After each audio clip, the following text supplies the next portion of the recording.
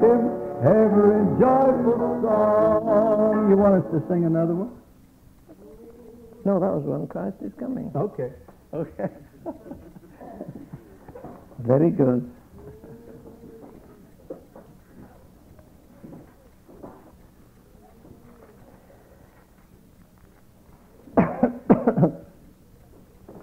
Okay, shall we pray?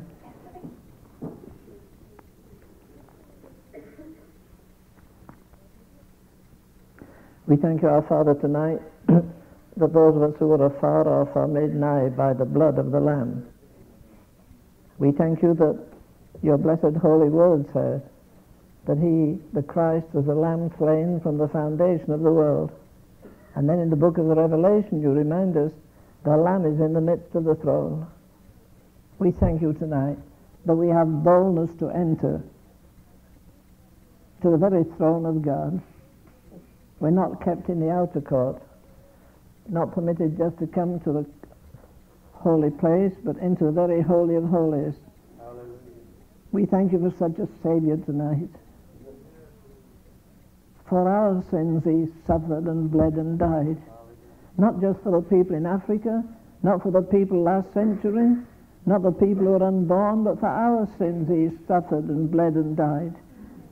We thank you for that amazing fact that just as by one man's sin this world has been corrupted, by one man salvation has been accomplished. We bless you for your holy word. You say that in the epistle to the Hebrews that Christ himself, when he had by himself purged our sins, not with the help of the Virgin Mary, not with the help of some high priest, not with the help of cherubim and seraphim, but by himself. Lord, I wonder how angels felt when Adam transgressed and lifted the floodgates, let the whole human race be polluted. But Lord, we wonder how they felt when he rose from the dead. And in heaven there was a psalm proclaimed, lift up your heads, O ye gates, and be ye lifted up, ye everlasting doors. The King of glory has come in.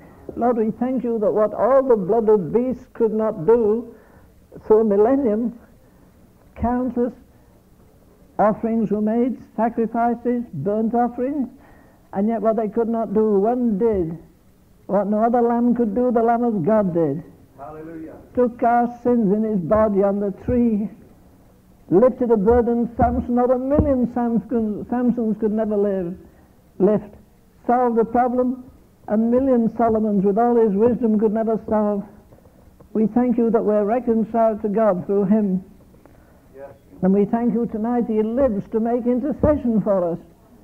Lord, this is beyond our paltry, terrible, limited comprehension.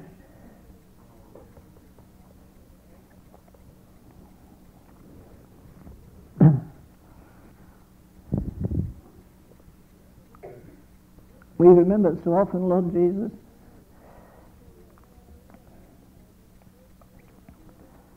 that you took our sins, but you also took our griefs.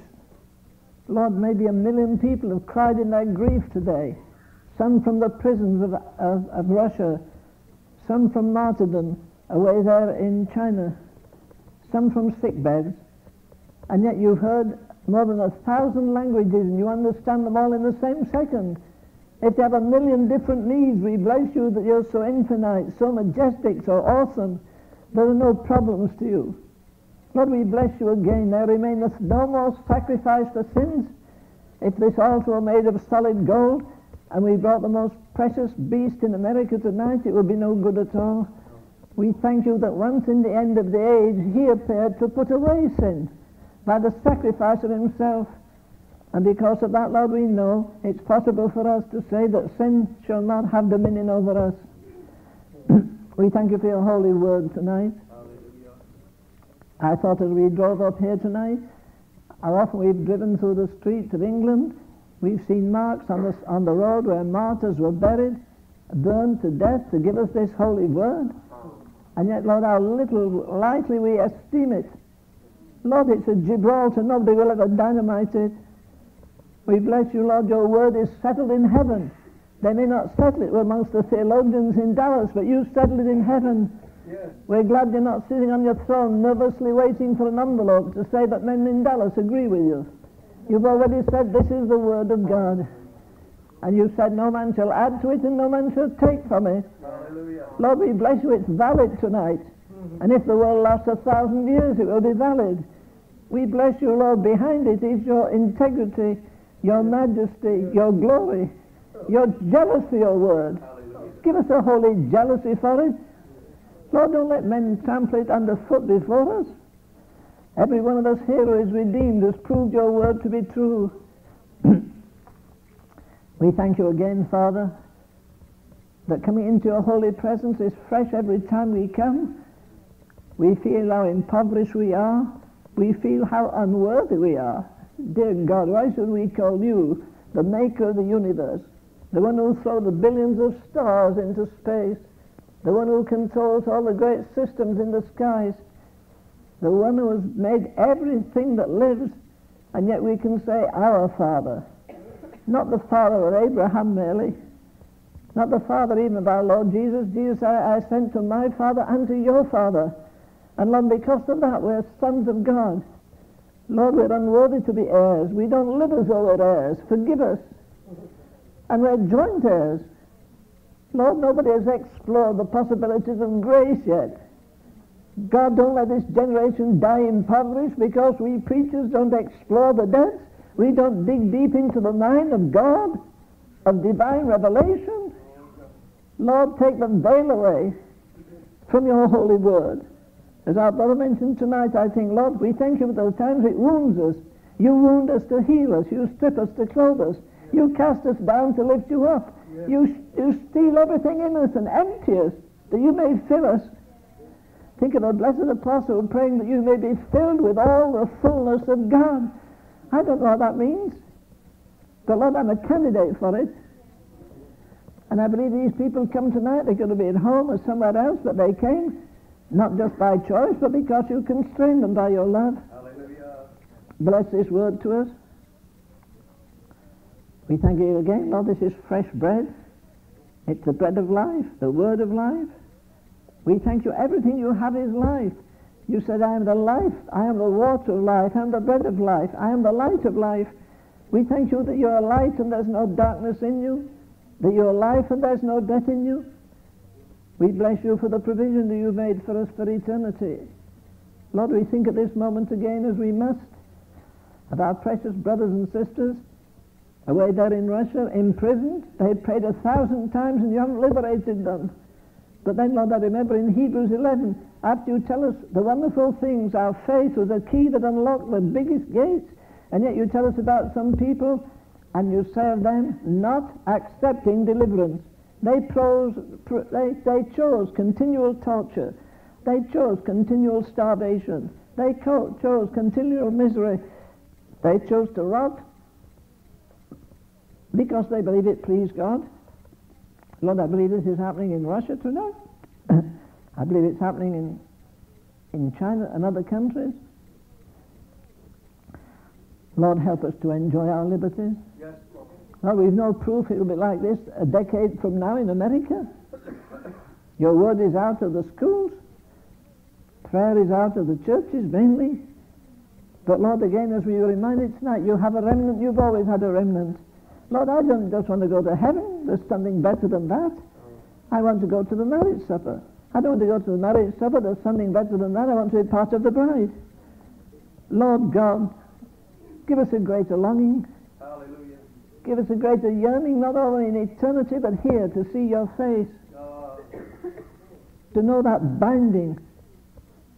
It's a paradox. You free us only to bind us. You take away our will to give us your will. You take away our strength to give us your strength. Lord, I have no strength tonight. Physically, I haven't much strength. I need strength for my voice. But I pray, Lord, you'll illuminate the sacred page. For as we've sung often before, beyond the sacred page I seek thee, Lord. My spirit pants for thee, thou living word. We give you thanks in Jesus' name.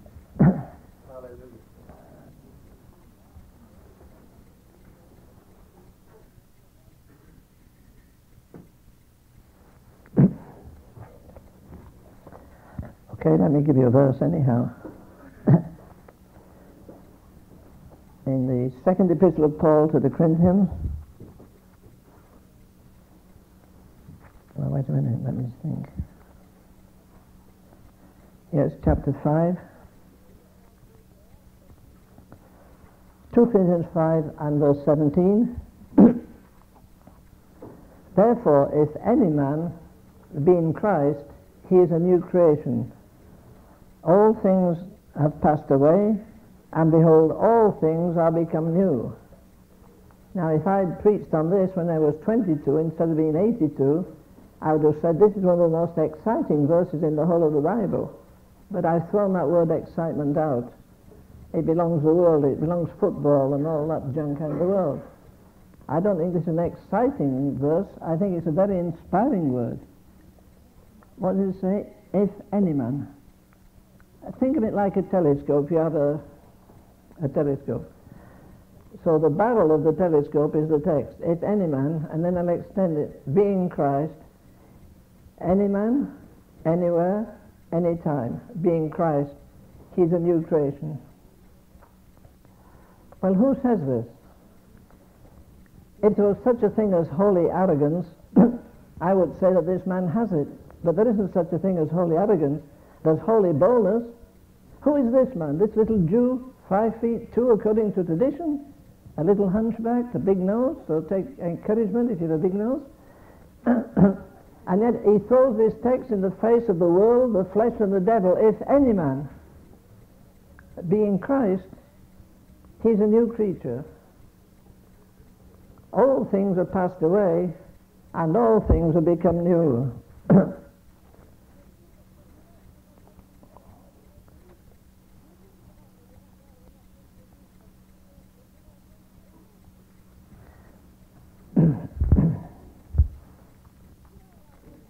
I hardly ever know how to begin. Do you know how to begin to talk about the Apostle Paul?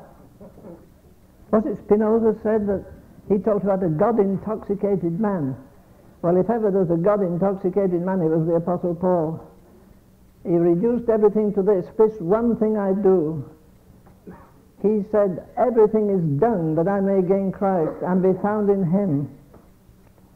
Okay?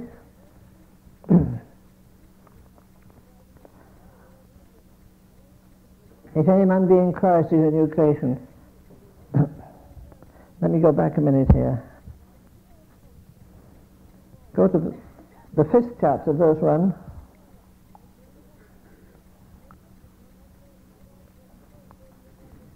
We know that if our earthly house of this tabernacle were dissolved, we have a building of God, a house not made with hands, eternal in the heavens. Remember, in the 27th chapter of the book of Acts, the Apostle Paul is in a storm. It's called Orchestrated. It's a kind of a superstorm. It's a tornado and everything else rolled into one. The most terrifying thing that can happen at sea. I remember once being in mid-Atlantic on the Queen Mary, and I don't know whether we hit the storm or the storm hit us, but it nearly rolled over. Of course, I think they like to make you feel famous, you know. And one of the officers said to me, Mr. Ravenhill, I've crossed the Atlantic about 300 times. This is the worst time that we've ever been in this way. It almost went over.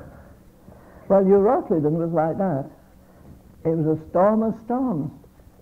And it got so bad, you remember, they threw all the cargo overboard. They cut the lifeboats off. And for 14 days and nights, can you think of that? 276 people on the boat. We won't allow it to go for river these days.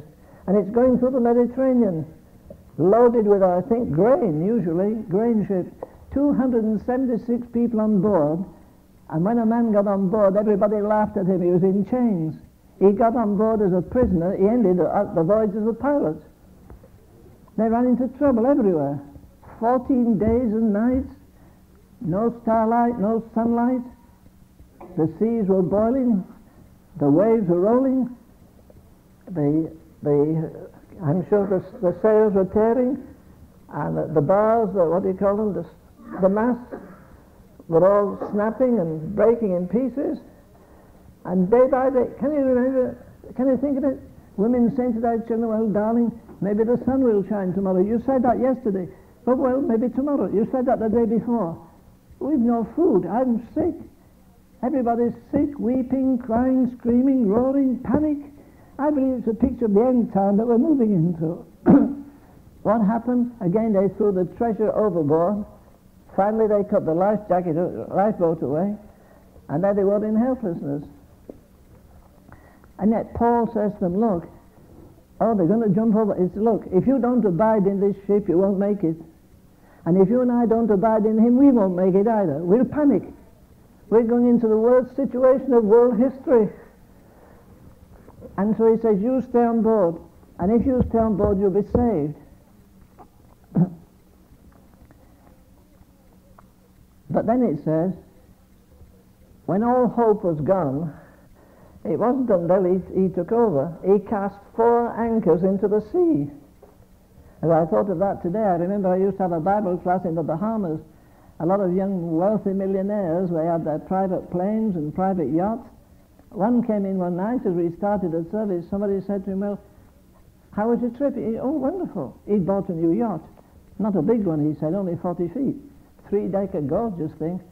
And he said, but you know, when we got round a certain island, a squall hit us. And he said, I was terrified. He made a phrase I've often thought of. He says, I have great respect for the sea. I remember in Mid-Atlantic, once the sea was up there.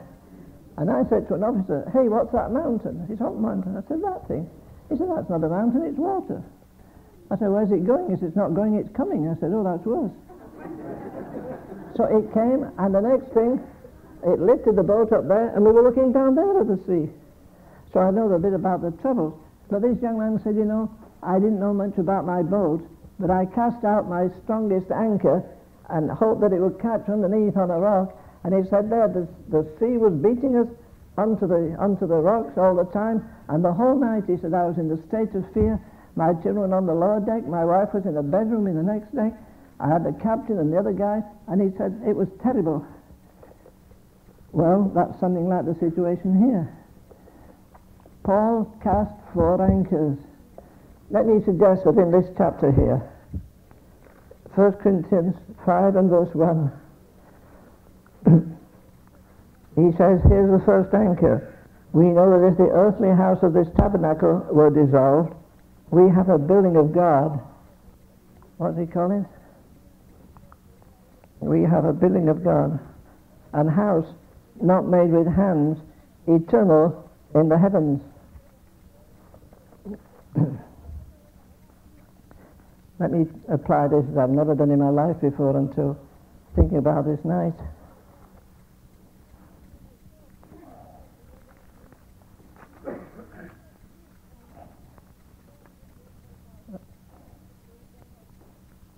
Let me find this chapter here.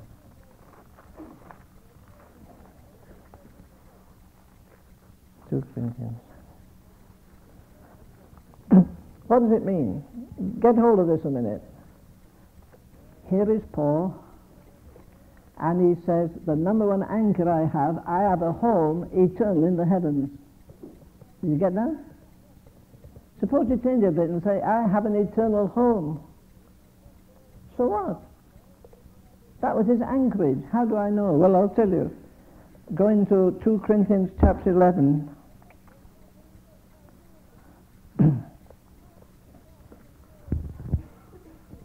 2 Corinthians chapter 11.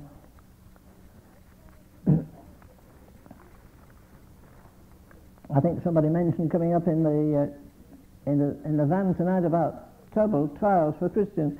2 Corinthians chapter 11. And he says in verse 24, of the Jews. Notice that? Of the Jews. Elsewhere he says, I'll tell you, I can boast exceeding anybody else. I'm a Hebrew of the Hebrews. That was being the most elite person of the most elite folk in the world. I'm not only a Jew of the Jews, I'm a Pharisee of the Pharisees. And yet, with all he had, his scholarship and ability, he says it was Jews that beat him up. Of the Jews, 5 times received I 40 stripes, saved 1. That's quite a thing. Now there's an awful, awful list of things here. thrice I was beat with rods, once I was stoned, 3 times I suffered shipwreck, a night and a day, 24 hours, what, 36 hours? I was in the deep.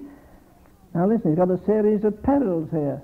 If he'd been a modern man, he'd have said, listen, I've got 7 new books coming out. They're all perils. Number 1, now you can have them for $5 each. If you buy the set, they're cheap, $4.95. And he'd gone through the whole list. In perils of waters, in perils of robbers, in perils by mine own countrymen, in perils of the heathen, in perils of the city, in perils of the wilderness, in perils of the sea, in perils among false brethren. You see what's happening? You don't, okay. He says, 5 times I received 40 stripes. What's 5 times 40? 200? Minus 5. Well, these things didn't all happen in a week. He's tied to a whipping post.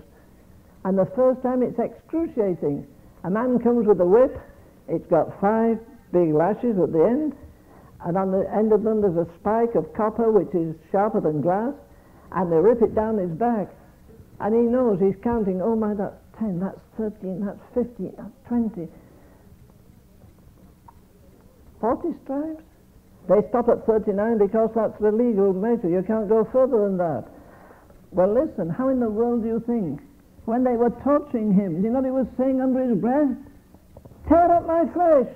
What do I care? I have a home eternal in the heavens. This thing will only last a few minutes.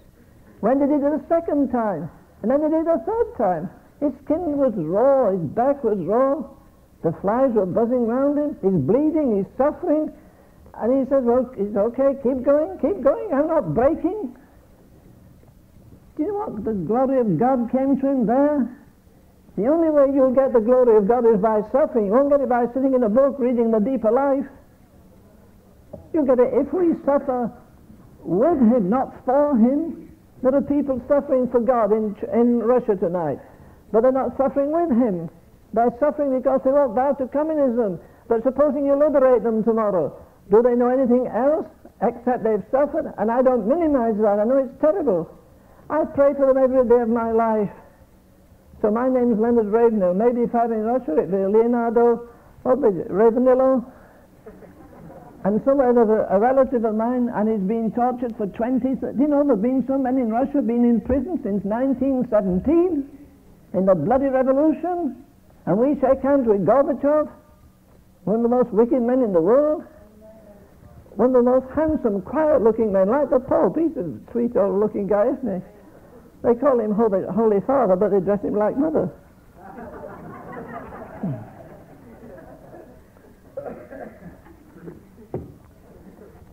But this blessed man says, listen, you can do as you like. He's hanging on a piece of wood. The wood bashes him up against a rock, tears his clothes, wounds his body. And he says, it's all right, I have a home eternal in the heavens. You can't wash this out of me. You can't strike it out of me. You can't terrify me. Do you know what? A man who's intimate with God is never intimidated by men. You can't threaten him. Why did this man know? He's a home eternal in the heavens. Because John 14, Jesus says, I go to not repair. No, there'll be no work for Sonny and his boys repairing old property in heaven. No, I go to repair a place. I go to prepare a place for you. But listen, more than that, you talk about a man having scope. Do you realize this man is one of the few men, maybe Moses did it, I don't know, he's one of the few men in history who had a vacation in heaven. I think Brother Bracey went to inspect his mansion to see how big it was. If there was room for all his books and things. I need a big room for my books, but anyhow. I have a home eternal in the heaven. You won't move me. Dear God. Hallelujah. You know, all these titles men give each other, aren't they bunk out, Brother Al, don't you think? Somebody wrote to me, Reverend Leonard, I hate that REV. Somebody wrote the right Reverend. What do you do with the left Reverend? Then somebody else, the very Reverend. Go, what are the other? Abominable Reverend? Bishops, Archbishop. Your pastor, I thought he was a bishop. I stood here there, and he's got an arch at the front. He's an archbishop now.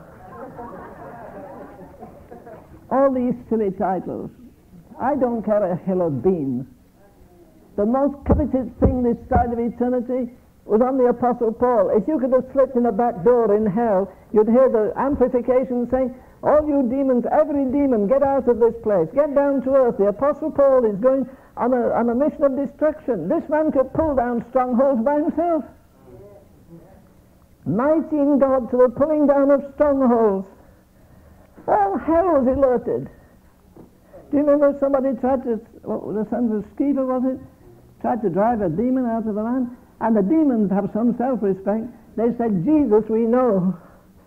Sure, Jesus kicked them around. And Paul, we know. You talk about a man for all seasons. This man has power over demons, he's power over disease, he's power over death. Dear God, when are we going to come apostolic? When are the Pentecostals going to get Pentecostal? Take the title off your place. It isn't Pentecostal. Methodists, take the title. They aren't Methodists. Presbyterians, where are they in God's name? What an amazing thing. They're on the Damascus Road. I believe all hell trembled when the Apostle Paul met Jesus on the Damascus Road. That was in a meeting. Do you think the Apostle ever dreamed that inside of him he was going to conceive like a woman conceives children? He's going to conceive 14 churches? Or epistles if you give him Hebrews? Okay. I got through one point there. I hope you got all of it anyhow. We know. Not Paul doesn't say, I know. If you've entered in with Christ, you should know. We know. Got a dear brother here walking across America. How far have you done now so far? 2,700 miles. 2,700 miles, carrying a chain ball to show people what bondage we have to sin. I'm glad he's doing it. I'm not going with him. That's his job. Do it. I'll pray for you. You have the works, I'll have the faith. Well, that's pretty reasonable, isn't it? At least it's not painful for me. Well, why in God's name do you get under the weather? When some little trivial thing comes, why do you go down? Get up every morning and say, whatever comes today, I have a home eternal in the heavens. I'm not going for the weekend. I'm not going with the scum of the earth. I'm going with the greatest geniuses who've ever lived. I'll be able to take a year or two or 100 years with Isaiah or Jeremiah. Dear God, we're not paupers. What does John say? John says of the scripture, I will not leave you comfortless. I think it's Moffat translates that, I won't leave you orphans. Dear God, I've got a home eternal in the heavens prepared for me by Jesus Christ. That's number one anchor. I'm not shifting. I'm preaching this to myself tonight. The last 2 or 3 weeks have been the hardest I think I've ever lived. I've told my darling wife, such opposition of the enemy, such confusion. You know, people make promises, what they'll do, this, that, they don't do them. You can just about be sure if somebody promises you a thing, that's the thing they won't do. Isn't that right, Sonny? There you are, it's correct. Sonny says so. What did he say? We have a home. That's number one anchor anyhow. We have a home eternal in the heavens. Okay, well, of Jews I received 40 stripes, save one 5 times. 3 times I was beaten with rods. Once I was stoned. Listen, do you remember how this man started? He watched the first young man, maybe a teenager, stoned to death. And he did nothing about it. But it's a moral universe. Here's a young man, and I think he's the smartest. In fact, he became a deacon by a majority vote. Stephen, the young man, full of faith of the Holy Ghost. He did signs and wonders. God, don't let him get stoned to death. We need him in our little church. We're opposing the Roman Empire. We're opposing the Jews. We're opposing the Greeks. This young man is our hope. He's a genius. He's a God-given genius. I know that one of the greatest preachers, maybe the greatest preacher America ever had, was Jonathan Edwards. Dr. Martin Lloyd Jones told me that once himself, talking face to face. He said the greatest genius America had as a philosopher and as a teacher and a preacher was Jonathan Edwards, who later became the principal of Princeton School. And he says of the Apostle Paul is equal with Plato and Socrates and the greatest geniuses of the Greek splendor? Yes, no. Because you see, the philosophy of Plato and Aristotle and others, they came to their brilliance by reason. Paul came by revelation.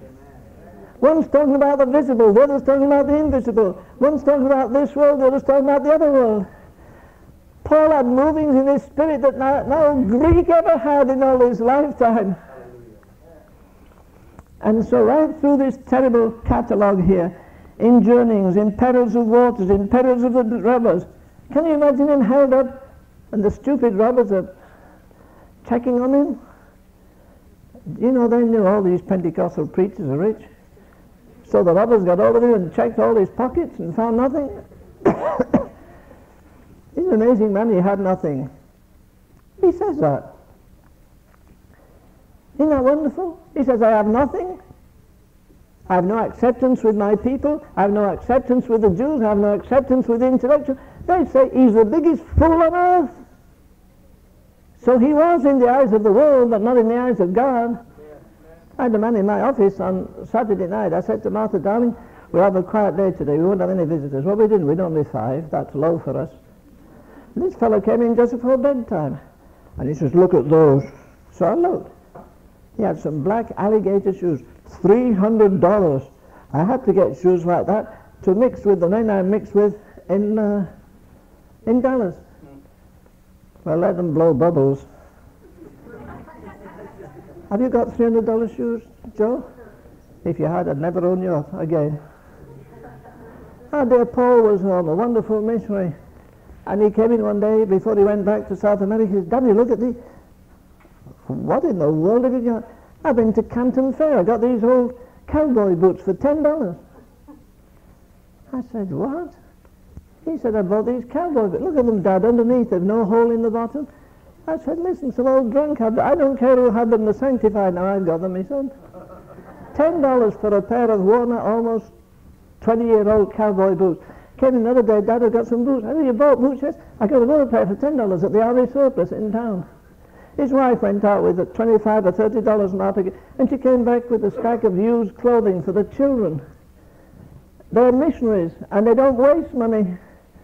They count it precious. It's got blood on it, sacrifice on it. And the blessed apostle, he had nothing. They tell me now that Mr. Wiseman, you know, Solomon Roberts, Oral Roberts, has come up with a new theory now that Jesus was rich because he had a dress, a seamless dress, and he had a donkey, and also he had a thriving business. He was a, what do you call him, a carpenter. And he put those 3 things together, made Jesus rich. He was very rich. Do you know how rich he was? He had nowhere to lay his head. There are still missionaries like that. Maybe God will have to bring us down to this before we get a revival in America. I used to be silly enough to say that the Church of Jesus Christ in America is going to suffer for the sin of the nation. No.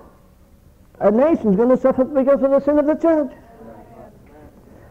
Paul does he say in Timothy, somewhere he was ordained. What does ordination do? A guy told me that I've been ordained. Oh, wonderful. What does it do? Are you taller? Is your head bigger? Oh, I'm ordained.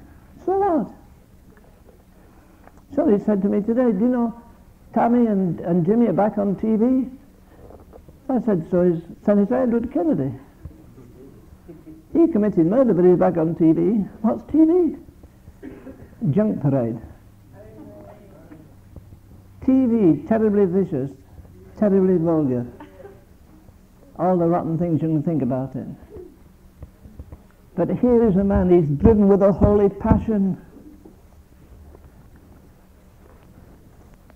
I don't care what comes, he says. Come hell or high water. I have a home eternal in the heavens. There's not a thief in hell can take it from me. When he goes to prison, he won't give the devil the credit. He doesn't say, I'm the prisoner of the devil. He doesn't say, I'm the prisoner of Caesar. He says, I'm the prisoner of Jesus Christ. He orders my steps. He orders my stops. Dear God, where have we character like this? Where's our integrity? Only takes a wet night, we can't go to prayer meeting. I've told you before, I'll tell you again, either we're going to concentrate in prayer or we're going to pray in concentration camps. Don't you worry about that too much. It's going to happen. God's going to get a bride, and he doesn't care how he purifies it, he's going to purify it. Blessed be his name. Enjoying himself now. Better get on here, eh?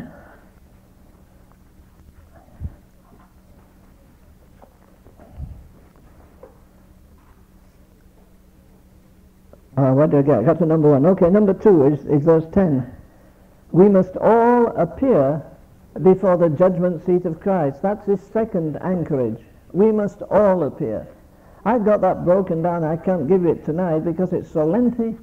All of us, we must. It's inevitable. There's no alternative. You know, once you slip out of time into eternity, whether you're on the broad way to destruction or the narrow way to life eternal, there's no U-turn. If I tell you there's a better place than heaven, will you believe me? Of course you won't, but there is. A better place than heaven, where is it? Here and now. Because you've time to put right the wrongs in your life. You've time to strengthen what remains. You've time to adjust. Your prayer life is too weak. Your anticipation is too weak. Your faith is too weak. Well, get it right. Once you're over the bar, it's too late. The only reason you're in the world is this life is a preparation for it. It's a preparation for the next life. That's all it is. And Paul says, listen, you can't rob me of anything. We have this treasure in earthen vessels. Beat this body, bruise this body, starve this body, toss me in the sea. I'll be as redeemed tomorrow when I come out of it as when I went in it. Take all the skin off my back, it'll grow again, I'll still be sanctified. None of these things move me. Listen, he didn't say none of these things hurt me. Of course they hurt him. But they didn't move him. You've got 1,000 things will hurt you. Not one of them needs to move you. It's easy to sit in church, is it? My hope is built on nothing less on Christ, a solid rock I stand, and the wind blows tomorrow when you go over. The first thing you do is not call on God, you call on the pastor. Yeah. What do you live on, God or the pastor? Many times I heard D. Campbell Morgan, the greatest preacher in the world, when I was 20 years of age. I heard him say this one day, if I was out of the pulpit for a week, I'd backslide. That really troubled me. I thought, dear God, I thought you lived on God, not preaching. And I heard him say once to a crowd of preachers, I talked to my friend there and asked him, how did you get on last night preaching? He said, my friend said, I enjoyed myself. He said he did. He enjoyed his eloquence. He enjoyed his exposition. He enjoyed the rapport with the people. Is that what preaching's about? Preaching is not a profession, it's an obsession. You don't preach because you want to, you have to. Woe is me if I preach not. As long as you have breath in your body, you're debtors to this generation. I love these dear fellows like Bill Cook there and the others that go down on the square where all the prostitutes and hopeless people gather in Tyler on Friday night. I spent much of my life there. You know, the greatest revivals in history were in the streets. The Salvation Army was in the street. People booted them out. Who was the bishop? Who was the Archbishop of Canterbury when John Wesley was in the Church of England? Do you know? Of course you don't. Wesley couldn't get in the church. They locked the doors against him. George Whitfield couldn't get in. John Wesley was kicked out, and Charles Wesley was kicked out. And like Jesus, what did Jesus preach? In the synagogue occasionally, mostly in the streets. If I had the energy, I'd be there now, I'll tell you that. Dear God, there are people in our streets, in Tyler, never heard the gospel. They've been to church and they've heard an artificial gospel, an easy believism, come forward and get saved, and they've been a dozen times. A woman told me, I've been to the altar 14 times and never got anything. And she said, if it doesn't happen tonight, I'm through with Christianity. The pastor and I stayed about an hour and a half with her. She got marvelously born again of the Spirit of God and became the best prayer warrior and best teacher in that church. Why? You know, we don't value the souls of people. I happened to preach a couple of times away at, what's that Methodist college? Asbury. A couple of revivals there. And round the countryside there, they have the greatest race horses in the world. They've marvellous farms. The most beautiful horses you ever saw. And you know what? When one of those mares is foaling, they sit up all night with that beast, and they stay with the little baby to foal after it's born. Well, dear God, don't people who come to an altar deserve more than a beast? I don't think anybody should come to the altar to get saved and leave them within an hour of coming to the altar. I never did. I have never conducted a street meeting in England, midday or midnight, in that most famous of all arenas. I preached there and saw people come to Christ at Park, what do you call it? What's the big park called? Hyde Park in London. I preached at the Bowling in Birmingham. I preached outside of the great post office in Perth, Scotland. Preached in Ireland, and almost every time people knelt in the streets, and it wasn't easy to believe it. It was, listen, you leave your sin and you repent and come to God, and they came. We don't give people time to repent. When are we going to get serious about being serious about the most serious thing in the world, the salvation of men and women? To do brain surgery is terrible. To do open heart surgery. But to be a preacher is infinitely more. Dear God, if you move your scalpel too much doing open heart surgery, you may kill somebody. But if you say the wrong things, you may lead them to hell in a meeting too. I don't believe I can go to any meeting without somebody being born of the Spirit in one way or another, moving up to an elevation, or somebody dying. Somebody here tonight, God's not going to speak to you after this meeting. What does he owe you? You've heard the gospel since you were that height. You some more convenient day, but it never comes. You see, this man is driven. I'm a debtor to the barbarian, to the Jew, to the Greek, to the high, to the low. And it doesn't matter where you take him. Put him in prison. You see, this man says, if any man be in Christ, did he live it out? Sure he did. Where did he begin his life? He began his life in Tarsus, the capital, the ancient capital of the world. That's where he began. He ended up in Rome, the military capital of the world. In between, he went to the religious capital of the world, Jerusalem. He went to the intellectual capital of the world. In the 16th chapter of the Acts of the Apostles, there were Stoics and Greeks and philosophers and poets. Dear God, what did they look down the noses? These athletes, you know, these boys are pump iron. They've got iron brains, I think, too, many of them. And he looks at all these athletes, and he walks in the midst of them, and they look and say, what will this babbler say? Paul wasn't an orator. He said in 2 Corinthians 10 and verse 10, they said when they saw him, his bodily presence is weak. He's a shrimp of a man. And his speech is contemptible. He had a lisp on his lip and a limp on his lip. And a limp, is that what I'm going to say? A limp. I'm puzzling myself, but I thought, isn't that good? Shakespeare could have done better than that. He had a lisp on his lip. I'd say, when he saw that boy up against the wall, and somebody says, hey, Jack, you throw a rock and knock his eye out, and I'll knock the other one out. You take that boulder and smash it onto his ribs. And he watched that young man, and he never said a word. What happened? Heaven opened. You say heaven doesn't open to me. Of course, you whimper too much. As soon as he puts the pressure on, you cry. He could have said, God, oh, that rock hurt me. I think my ribs are broken. Oh, my jaw's broken. Lord, don't let those wicked men do that. And they just pound him and just grind him up. And this so-called tender-hearted apostle did nothing. But a little while after, he goes through the same thing. But wait a minute. While this man is there looking up, he prays. The very life of Christ is in Stephen, because he doesn't say, I'll call that fire down from heaven and burn you up. He says, Lord, have mercy on them, forgive them. And heaven opened. And what happened? Oh, this is so gorgeous. What's gorgeous about it? Because that whole bunch of fellows there said, we got rid of Jesus. We know what happened. Somebody stole his body and hid it away. They put it on a raft and sent it out to sea or something. Jesus got rid of him. And here's Stephen, the blood pouring down his face, a broken arm. He can only stand on one leg, the other's broken. And he looks up, and heaven opened. Hallelujah. And he says to that unbelieving crowd, I see Jesus. He didn't see the persecutors. He didn't see the blood. He didn't see the suffering. I see Jesus. He's my life. He's everything to me.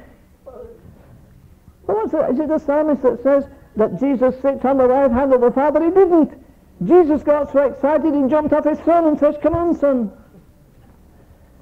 Here's the first man to die. And he died as nobly as Jesus on a cross.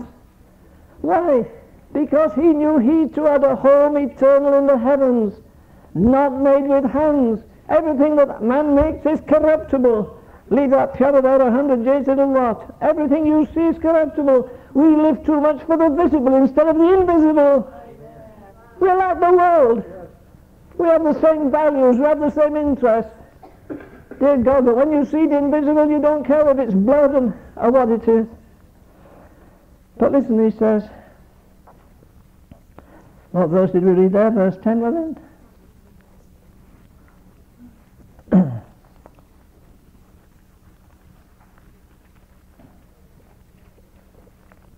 We must all appear at the judgment seat of Christ. And then previously he says what? We shall go and every one of our works will be tried by fire. You see, you can't escape fire. The sinner goes to hellfire. The believer goes to the fire of God. I remember every time I went to see Dr. Tozer, it stopped me dead on my track going in. And when I went in one day, he said, just like that, he said, Len, what you and I talked about last time you were here, eternity. I've been thinking of Jesus sitting on a throne. He said two things I've said 1,000 times since that 1953. Number one, he says, none of us will walk to him erectly and look him in the eye. To those eyes like a flame of fire. And Paul says to these people, is it in chapter 3? The fire shall try every man. Wait a minute. Find that for me, somebody. Is it chapter 3?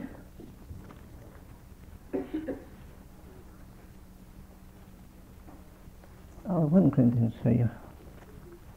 I'll let you breathe. At least I'll breathe a minute while I'm finding it.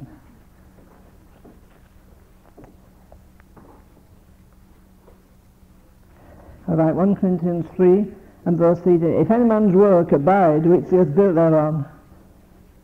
Okay, pardon me, go back to verse 11. For other foundation can no man lay than that which is laid, which is Jesus Christ. If any man build upon this foundation, gold, silver, precious stones, wood, hay, stubble, every man, there are 6 things there: silver, gold, precious stones, wood, hay, stubble. And the fire shall try every man's work. Who is he writing to? He's writing to the Corinthians. I said he began life in the ancient capital of the world. He finished in the military capital of the world. He went to the intellectual capital of the world in the 16th of Acts.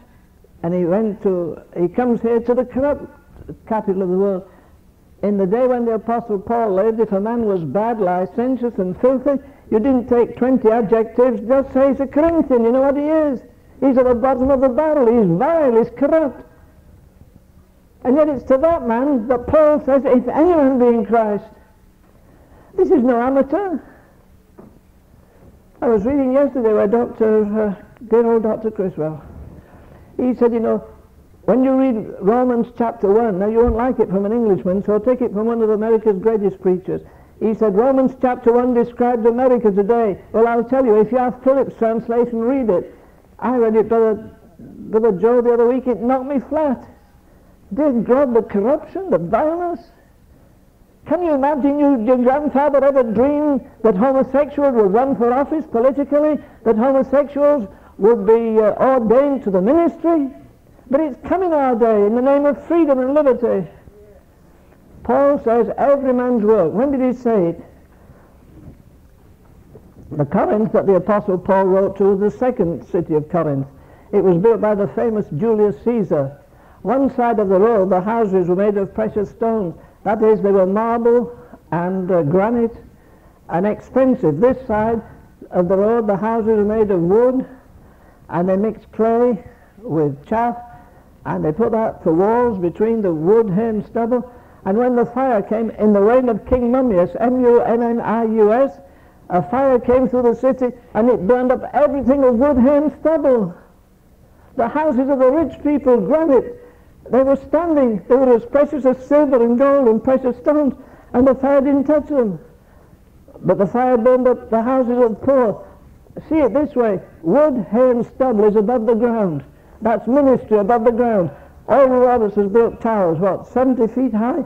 He's built a building 600 feet high, and the poor deluded man says Christ was 300 feet bigger than that. That's a lie from hell.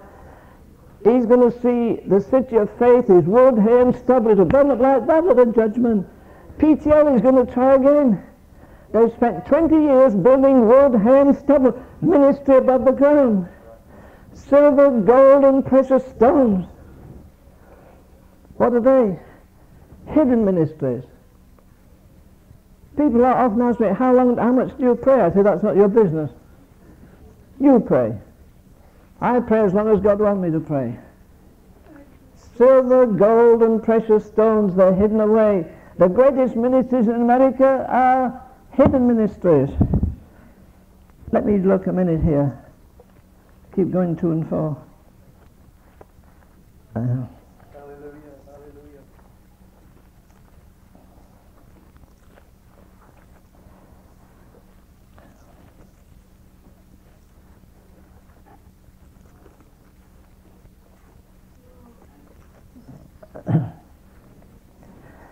Okay, well, the fire's going to try every man's work. And if every man's work abide, which he has built on, he shall receive a reward. I'll tell you what, it's going to be a staggering thing at the judgment, that some of the least known people in America are going to be the head of the rewards. One star differeth from another star in glory. Notice what it says. The fire shall try every man's work. What? What size it is? No, what sort it is. Not the quantity, the quality. Do you know that even a cup of cold water given with joy and love to a person is like a prophet's reward? It's kind of a reward in that day.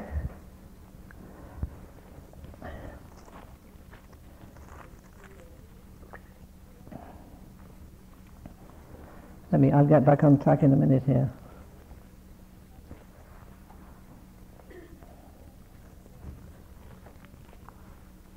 Corinthians 11.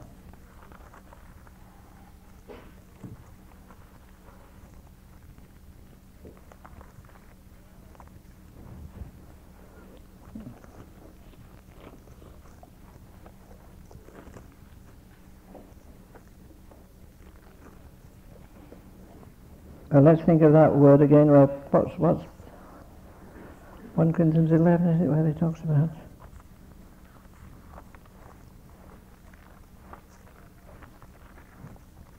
I've told you I keep losing not my mind, just my memory.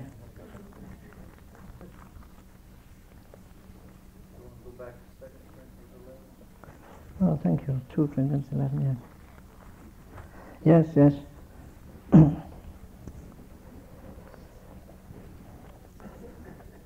When he was in the heat of revival, when he's having the greatest manifestations of God, listen what he says. Lest I should be exalted above measure, I was given a thorn in the flesh, something to pull me right down to the earth. You know, God takes the rug from under us sometimes to show how poor we are. You know, I used to preach, good Lord, I preached about 150 words a minute for an hour and a half every Sunday night. We had the whole town stirred for 3 years. I was only in my 20s. And people lined up like a movie house to get in church Sunday night. And everywhere I went, oh, Ravenhill's an orator, Ravenhill's this. Now I'm handicapped, my mind slips. And it's humiliating. But I still enjoy it. It's the best preaching there is, that I can do. I got you off the hook.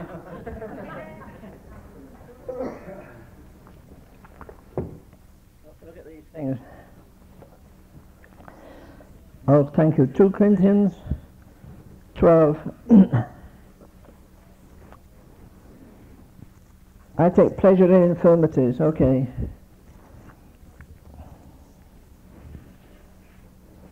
Isn't that something? I take pleasure. I don't just grit my teeth and say, Lord, it's rough, I hope it's not going to last another day, I'm just about through. The Lord says, listen, you're going through a storm for 14 days and 14 nights. Everybody else around will panic you. In the church, they'll think you're crazy. You hang on to this. What did he do? He went on the deck the next day, and the captain says, well, preach, how are you getting on? He says, wonderful. And I can imagine the captain of the ship says, that was the hell we went through last night. I was sure the boat would go over. The women were screaming, there were babies born, there were people dying, people were jumping overboard, it was terrible. How did you get it? He says, wonderful. Preach, you're crazy. What do you mean, wonderful? He said, right in the middle of the storm last night, there stood by me an angel of God. A what? An angel of God, whose I am and whom I serve. And I've got a message for you.